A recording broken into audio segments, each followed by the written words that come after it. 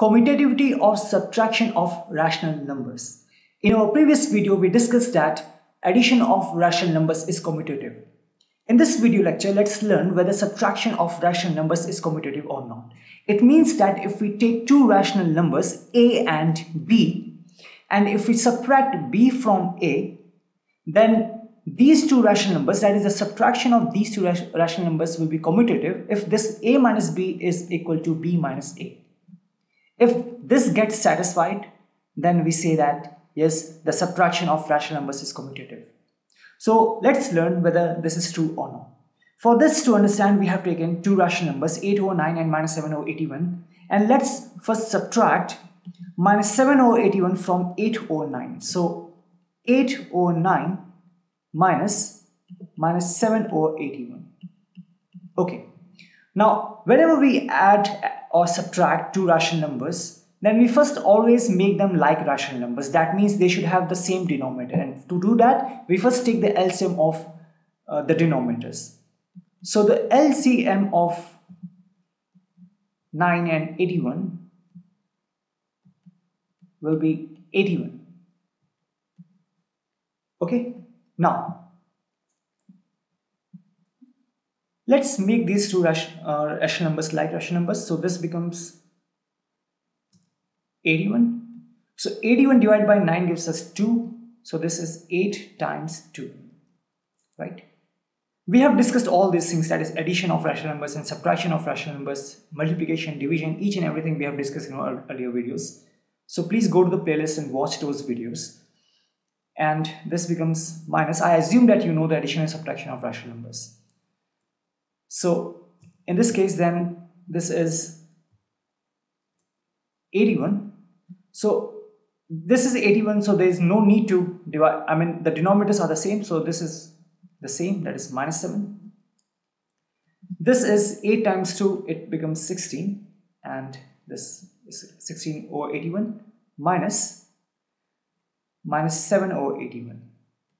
Now if we open the bracket, if we remove the bracket, then this is 16 over 81. Inside the bracket is minus, outside the bracket is minus, so this becomes plus 7 over 81.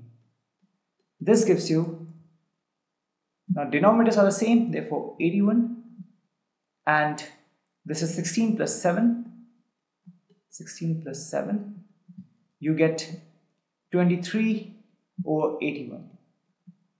Okay, this is when we subtract minus 7 over 81 from 8 over 9. Now let's do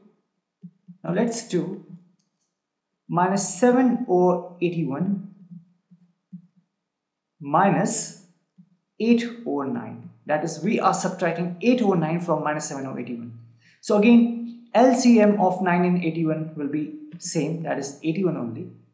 So if you further simplify it, this is 81. It's equal to 80, the LCM, so keep it as it is. This is minus 7, and this is minus. This also becomes 81. So 81 divided by 9 means what? 9. We get the quotient as 9, and then this becomes 8 times 9 minus 7 over 81. This is minus 72 over 81. The denominators are the same, so 81 minus 7 minus 72. This gives you minus 79 over 81.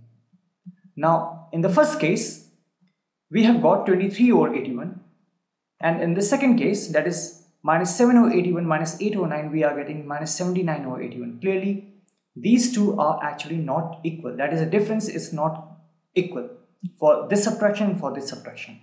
So in this example, it fails, right? Let's take another example.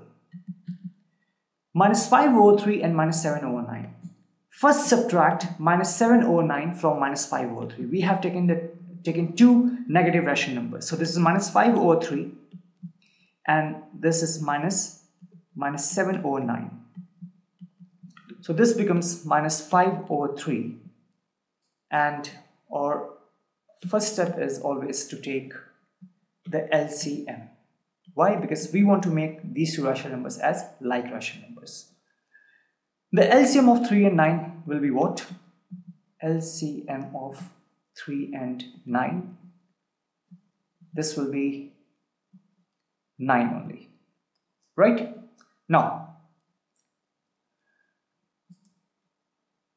this is 9. 9 divided by 3 is 3. That is, you get quotient as 3. So this becomes minus 5 times 3. This is minus. And here we have 9. So there will be no change in the numerator. So this becomes minus 15 over 9. And now if we open the bracket, inside the bracket is minus, outside the bracket is minus. So this becomes plus 7 over 9. Now we have two like rational numbers, because the denominators are the same. So simply write here 9 and then minus 15 plus 7, we get minus 8 over 9. So this is the difference for this subtraction. Let's take in this case, that is minus 7 over 9, and from this rational number we will subtract minus 5 over 3. Again, the first step is always to take the LCM. LCM will remain the same, that is 9 only. So the second step is to make them like rational numbers. This is 9. No need to change the numerator because it's equal to the LCM. This is minus. Here we will have 9. So 9 divided by 3 means the quotient will be 3. So this is minus 5 times 3. Minus 7 over 9 minus 15 over 9. So this is minus 7 over 9. Outside the bracket is minus, inside the bracket is minus. So this becomes plus 15 over 9. So this is 9 minus 7 plus 15, and you get 8 over 9. We get 8 over 9. So in this example, here we are getting 8 over 9, but here we have got minus 8 over 9. Clearly, this is 8 over 9, this is minus 8 over 9. So these two are not equal because here we have a negative sign. So from this example and from this example, in both these two examples, we can clearly see that if we subtract first a minus b, then a minus b is not equal to actually b minus a. Therefore, we say that subtraction of rational numbers is not commutative. Addition of rational numbers was commutative.